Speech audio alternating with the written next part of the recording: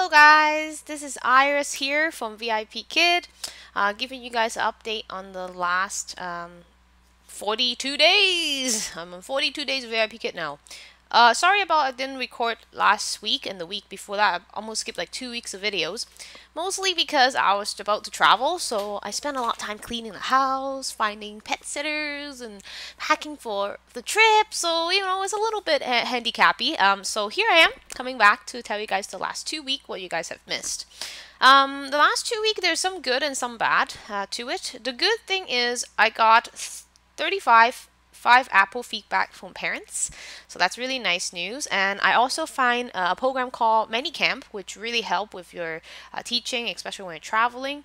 As you can see, this is my travel setup. It's pretty basic compared to my regular setup, but with the Camp, it works fabulous. This worked perfect.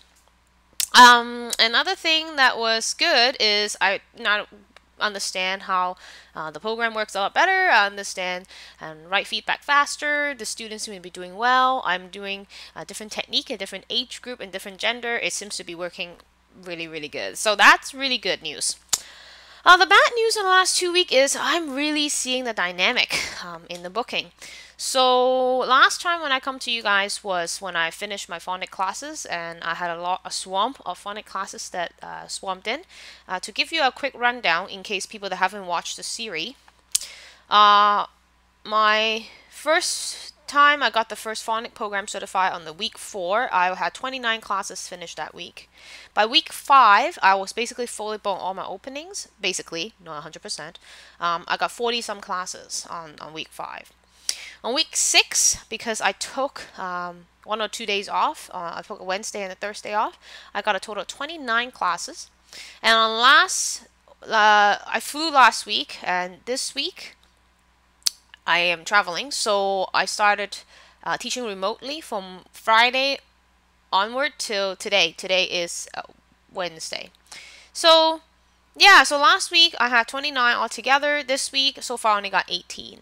But I'm not working this weekend because I'm traveling again. I'll be flying another trip. So that could be one of the reasons why I affected those numbers. But if you're looking at it as a whole, the spot I opened also didn't book as much. So let's just say the percentage-wise, let's just say I was fully booked 80% of the spot. Now it's like 50%, and on certain days there is more, certain days there's less. So it's really hard to guess, exactly what's going on. So the good and the bad is out there. I mean, it is a part-time side gig job. It is not something you can rely on. And I'm guessing, for me, I'm traveling. So in August, maybe a lot of students are traveling too. So that could be another reason why. And another thing I think affected my booking was I had a couple of students that did a priority request.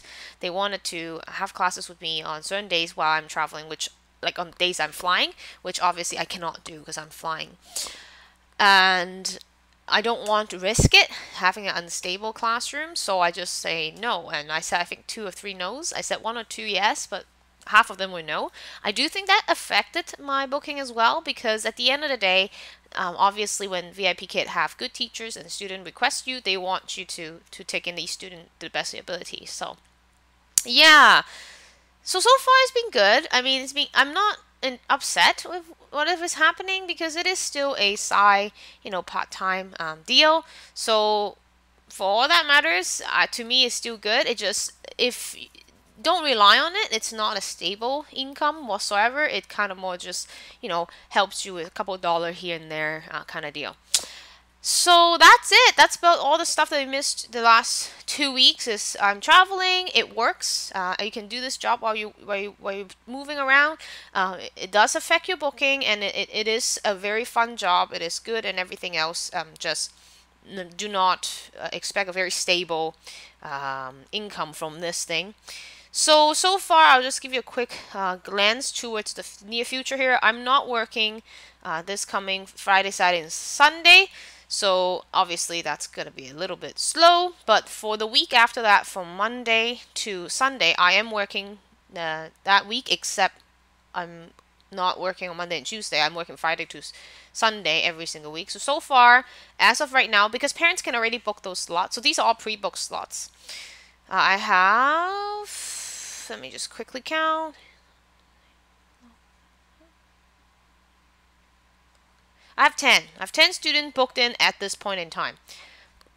Again, parents can already book it, so I'm not getting the frenzy like people are saying. But again, it is summer and I'm traveling. My schedule is not very stable. From what I understand, parents can see your future availability for a month.